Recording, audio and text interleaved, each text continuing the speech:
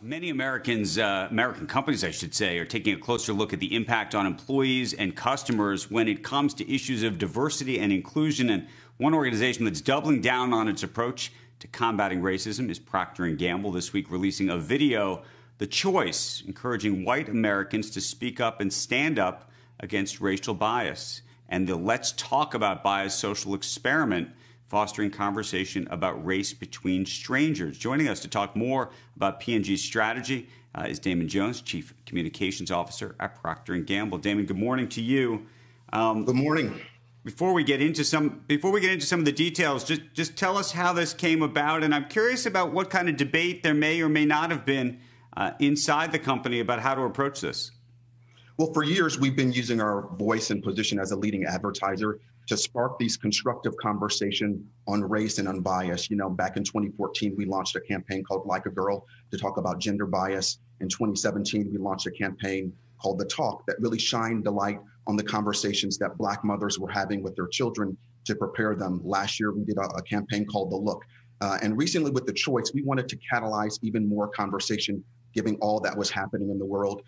So we know that a lot of the core evils that we're facing right now, racism, sexism, xenophobia, they all start with bias. And we can't tackle these problems until we begin to talk about them. So the challenge is always, how do you do that in an accurate way? How do you do that in a way that really brings people voices, but invite them in to really become part of the solution?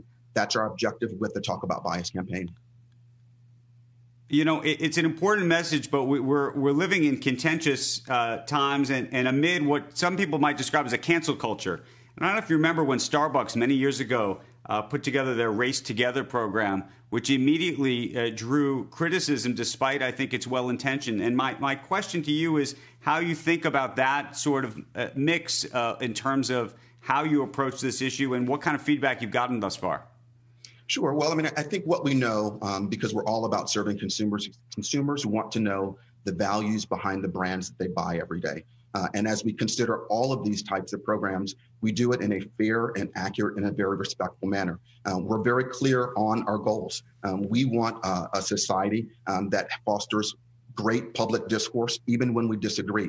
So we bring multiple views to the table, and we handle those views in a very respectful way. We're clear on the objectives, we're clear on the outcomes, and we acknowledge that, hey, not everyone's going to disagree, but we want everyone to come to the table, bringing their lived experience, but also bringing perspectives that are beyond their own. So what we did with Talk About Bias is we paired strangers together, right? People who were different, who have different lived experiences, white, Black, gay, straight, all these dimensions of diversity. And we just said, let's talk about these things, right? And sometimes we disagree, sometimes feelings get a little hurt, but that's the proper process of learning. We've actually taken that same process within the walls of P&G, right? So we're walking the talk when it comes to bringing people together and getting through some of those difficult conversations. At the end of the day, it's not about a popularity contest, but it's about getting to the culture of respect and understanding that we all want to live in.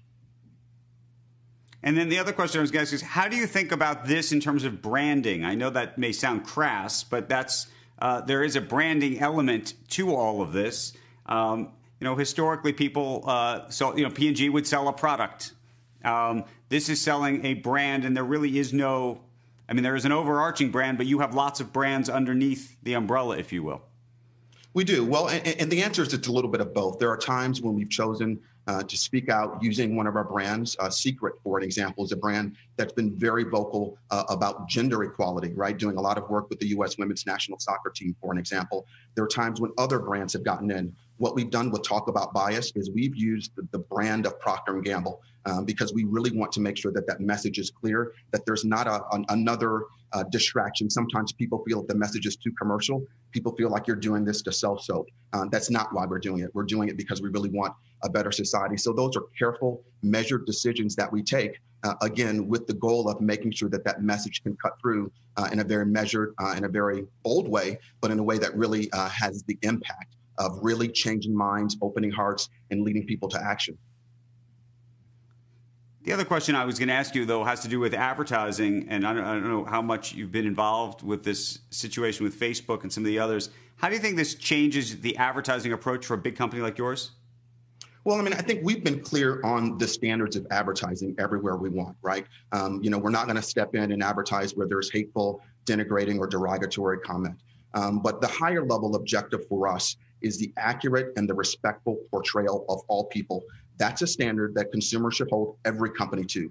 And that standard should be whether that's in advertising, whether that's in social content, or whether that's in the places where we choose to advertise. So we are seeing lots of consumer interest on that, and we're taking action. We've been really clear on what our standards are. We're applying those standards equally to all of our partners, but we think that we're going to be part of the solution by setting the great example that we've been setting, taking action where it's needed, being very clear on the standards, and then walking the talk to make sure that ourselves, we're doing the accurate and positive portrayal of people. And when people don't see it, they should hold Procter Gamble or any other company to account.